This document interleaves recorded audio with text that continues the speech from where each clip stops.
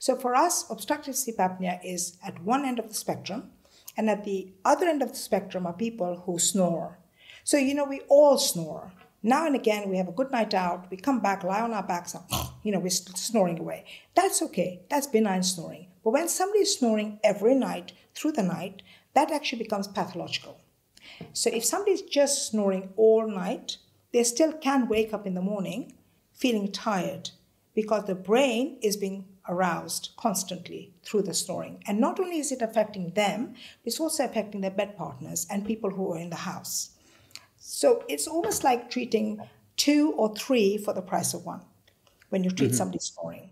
And when you try and think about, I think there are 1 billion people globally who have this disorder, syndrome, and only about 20% of them have been diagnosed and treated.